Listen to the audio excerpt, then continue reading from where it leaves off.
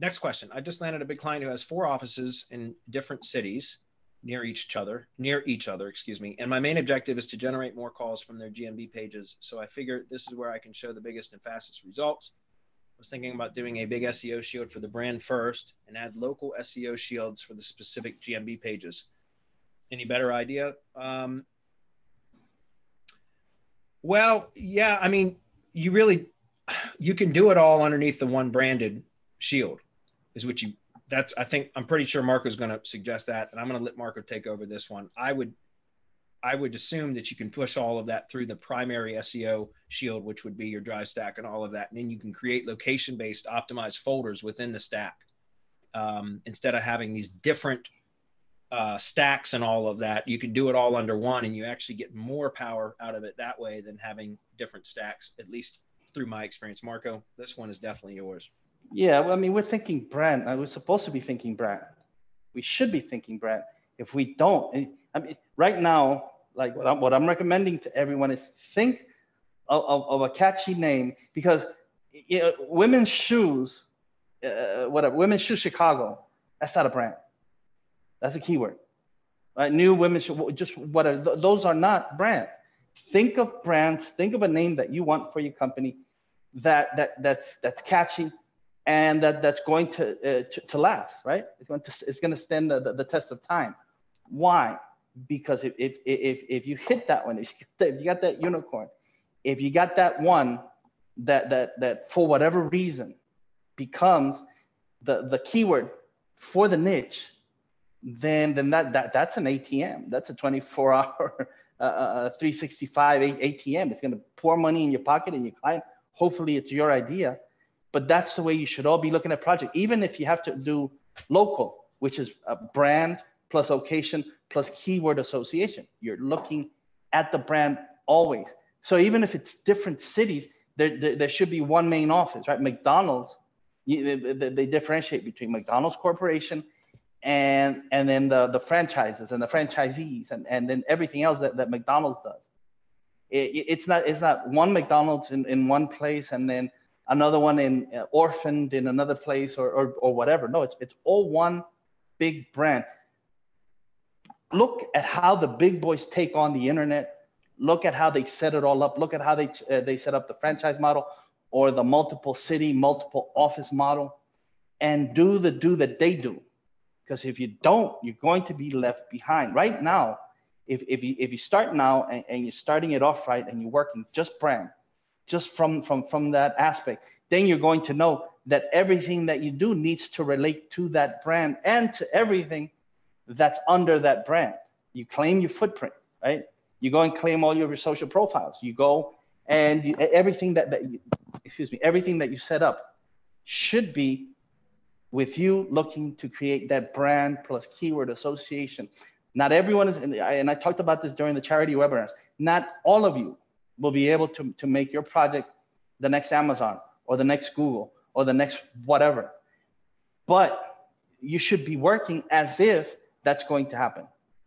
And the way that we can push power right now, the way that we do things at Semantic Mastery, it's a wide open field. It's an even playing field. So that, I mean, we saw the test case in our mastermind where Dedia went after Amazon, and he's fighting Amazon, Walmart, you name it, in the e-commerce space, and he's carved his niche. He's there, and the client is happier than a pig in shit.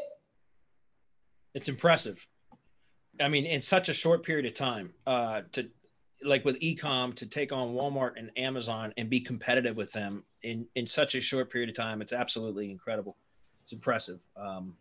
So anyways, there you go. And yeah, you know, what's interesting, guys, in the 2X your agency training, the double your agency training, you know, I'm like I said, I should finish today, week 3's training. And it's all about the first 4 weeks is about 2X your pipeline. It's about filling your pipeline full of leads, prospects, so that you can never have to worry about revenue again for your agency. You can not only sell more clients, close more clients, generate more revenue, but you can also cherry pick the best ones, because the problem is if you only got 10 leads coming in your business, you know, you are desperate to try to close as many of those 10 as possible. And it comes across in everything that you say, your actions, your tone of voice, everything. It comes across as desperate because you need the revenue and you only got 10 prospects to talk to.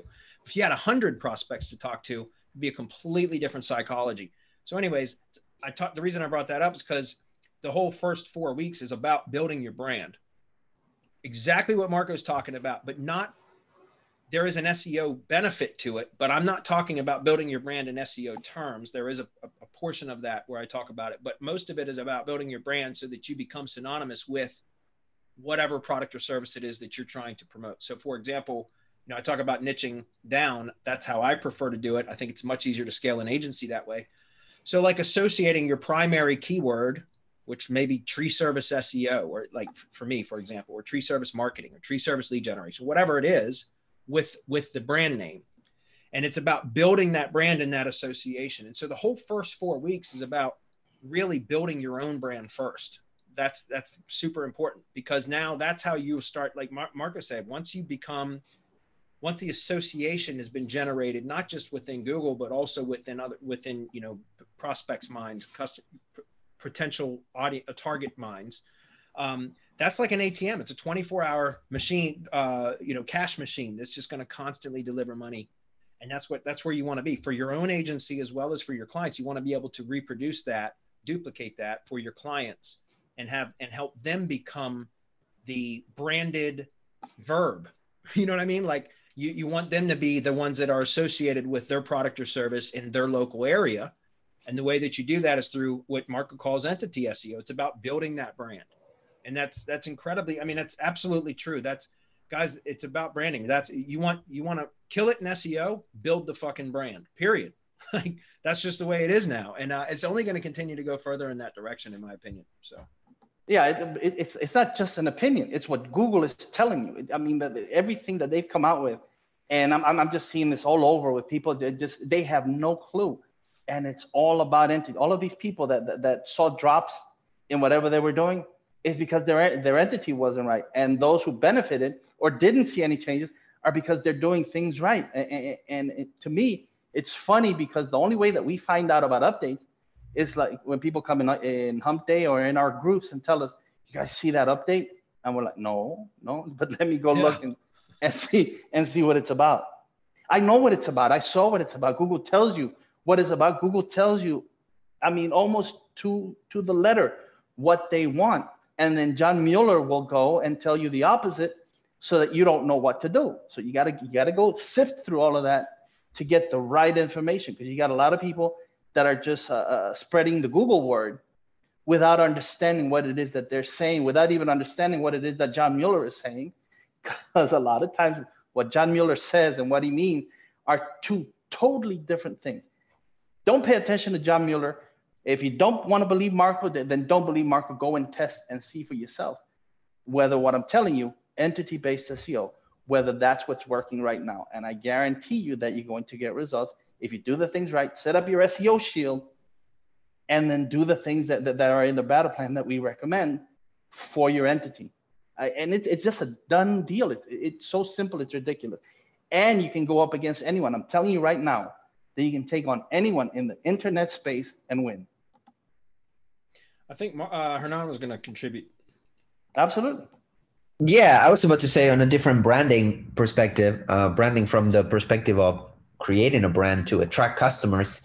Not from the SEO perspective. That is something that I'll be contributing as well with, shortly to XA, which is going to be a branding course or an inbound prospecting course for digital agency owners. So basically, how to use, on my case, which is my wheelhouse, which is going to be Facebook, how do you leverage Facebook and Facebook ads, not the organic stuff, not the fact that you need to post 1,000 times a day and be glued to your phone and right. look like a teenager. We're not talking about that, right? We're talking about like doing real business. We're talking about doing real business, not influencer type stuff, but real stuff, because you also need to build and run your business, right?